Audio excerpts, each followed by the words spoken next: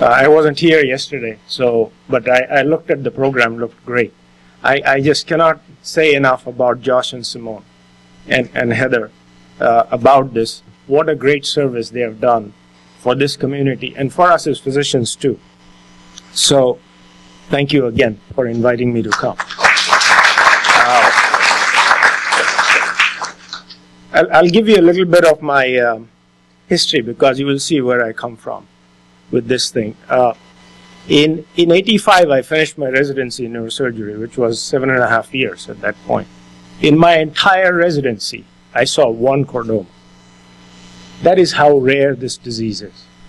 And when I operated with the people, with my attending neurosurgeons, it looked like pardon this expression, but it's a neurosurgical term. It looked beautiful. It looked soft, suckable. The tumor comes out easy. It's not like a cancer at all. Very well-behaved tumor. So you're always tempted into, going into the tumor, sucking it out, and then calling it quits. But that's where the well-behaved ends. It is a nasty tumor. So I came to the University of Pittsburgh with Dr. Janetta and Dr. Shaker at that time in 85 and saw several chordomas in the span of a year and a half. So it's also, I saw a group of diseases called chondrosarcomas in the same area. Very similar, they look similar when you operate, the scans look similar. So it intrigued me a lot. So that's when I published my first paper in 89 about this. And there was only 17 cases. So when I reviewed the literature, every neurosurgeon, it was primarily seen by neurosurgeons, clival chordomas I'm talking about, not spine. That's my area of interest. It was the overriding goal of the neurosurgeons to do a minimal approach as possible. The most common approach was the transphenodal approach that I came across the literature. And just say, go into the tumor, debulk it. And there were times patients had 10, 12 operations, one after the other. So there was something about this disease that they kept coming back. But there were others in which the tumor came back in 2, 3, 4 years and just wiped out the patient. And they all looked the same at the time of surgery. So there was something that was strange about this tumor, which intrigued me. That's when I came to know Dr. Leach. And we have had a relationship for now, what is it, since 87, 22 years, long time with this disease. So skull base was an interest and passion of mine. We have been through a whole spectrum of approaches with this disease. In fact, I think most of the skull base approaches have been spawned by this disease that we do, from maximally invasive stuff to minimally invasive stuff. And I have a tremendous amount of this tumor. It is like a chameleon. You cannot tell when you start out your first treatment. So what have we learned? What have I learned in this?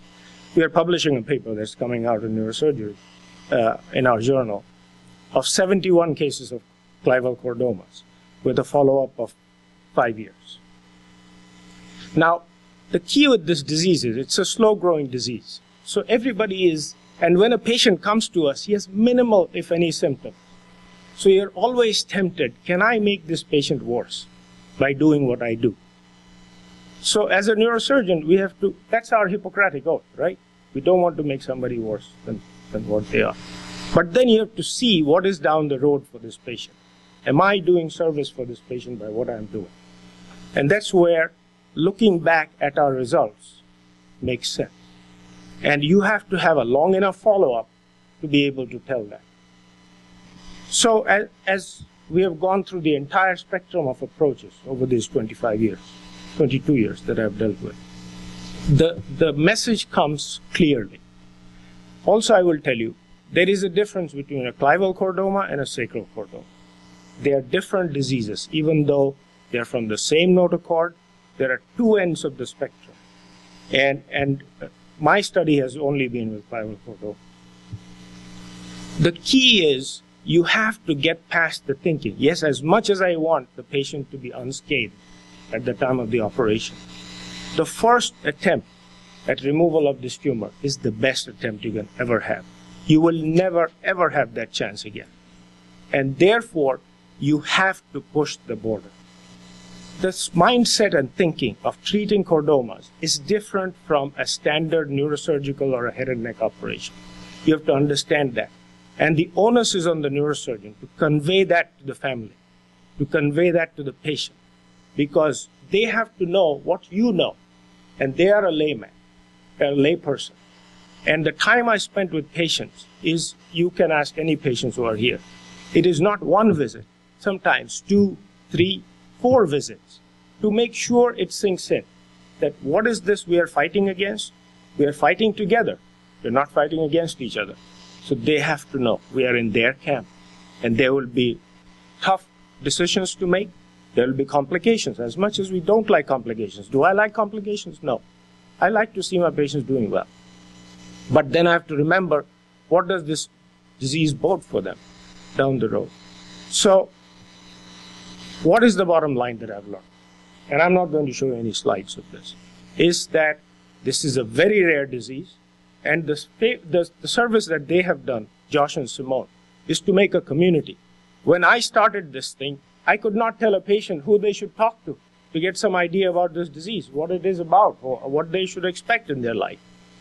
And this is what they've done, brought you all together. So you can talk to each other, you have somebody to relate to. That is very important. Otherwise, it's such an orphan disease that you're out there left alone, consulting with one doctor here, one doctor there, somebody tells you X, then another person tells you Y, and you have no idea how to make sense of this. Because obviously you cannot go through the literature. I can tell you, when I read the literature, I come back even more confused. So I said, what should I do? Am I doing the wrong thing? So that's when I decided, I got to look at my work and make a conclusion on this. Because I think there's enough of a follow-up that I can make some sense out of it. And what is the bottom line? You have to get all the visible disease out the first time. Whether it was 1 operation, 2 operations, through the nose, through the side of the head, doesn't matter. The disease determines or calls for what you need to do.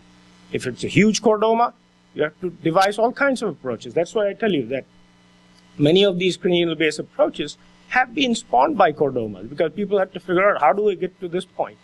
And it also brought in the collaboration between ENT, head and neck, and neurosurgery, because it is so often in the borderline.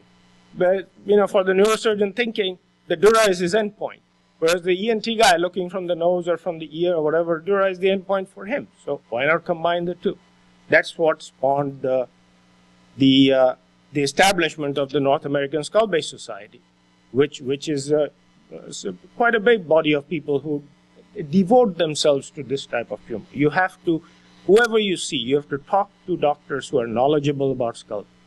This is a skull-based tumor, not a standard neurosurgical tumor.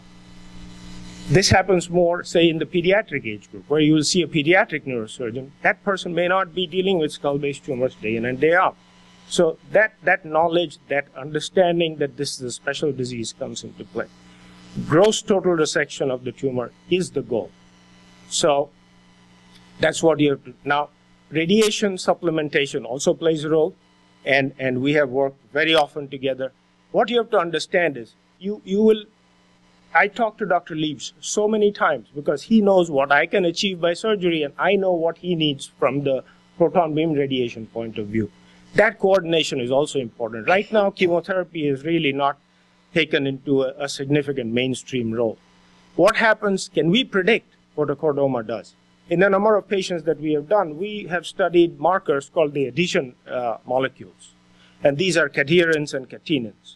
And we saw that this can also predict behavior of chordomas, because there is something called a molecule E-cadherin, there's another one called N-cadherin, and we found that overexpression of one has a better prognostication in the long term. But there is no 100%. You saw Dr. Perry's results on that.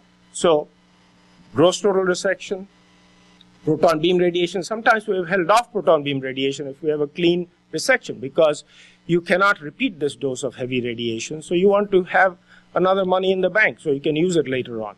And what you have with recurrent disease, still I believe, even in the number of patients that I saw with recurrent disease, gross total resection is still my goal, because that is what leads to a better longer term survival than a partial resection. You leave tumor behind, you know it is coming back. It's just a matter of time. So with that knowledge base, that's all I have to share with you, and it's great to be with you all.